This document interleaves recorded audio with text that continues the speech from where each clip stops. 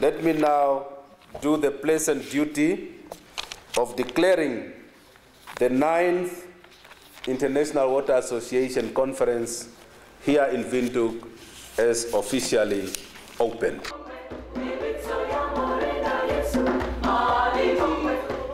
Situated in the middle of the driest country in sub-Saharan Africa, Windhoek has a long tradition of innovative water management that dates back to 1968, when the first water reclamation plant was built.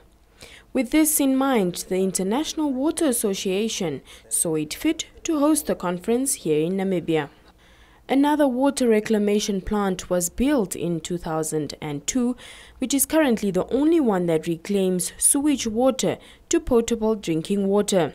Additionally, the city is in the process of building a third reclamation plant that will treat industrial effluent to use it for irrigation purposes as well as sports fields in the city. The conference, that is estimated to cost $4 million, will run until Thursday.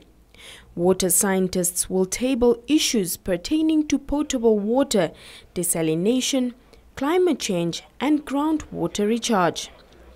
We will not know the value of water until the well runs dry. And in Namibia we can see it. Sometimes we pretend when there's a small flood coming, we get jittery, forgetting that ours is a dry country. When the tap runs dry in your house is when you actually start to appreciate the value of water. Mutorwa further said the streams of wastewater generated in our cities and towns should not be regarded as waste products, but rather as resources. Therefore, it is important to reuse water rather than import new water from distant locations. There are many professors here in the audience, PhD holders, experts with experience attending this conference. I'm very pleased to learn that Namibia and Windhoek have raised the interests of our delegates, and I urge all our local water professionals, let us make optimum use of the amount of knowledge and expertise gathered in this place.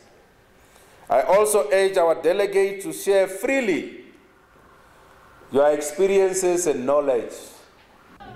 The minister, alongside Her Worship the Mayor of the city of Windhoek, also opened the exhibition hall where various companies and research institutions will exhibit their technical expertise.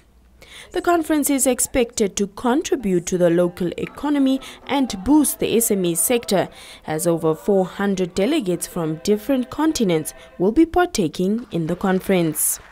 For the News on One, I am Rochelle Nadel.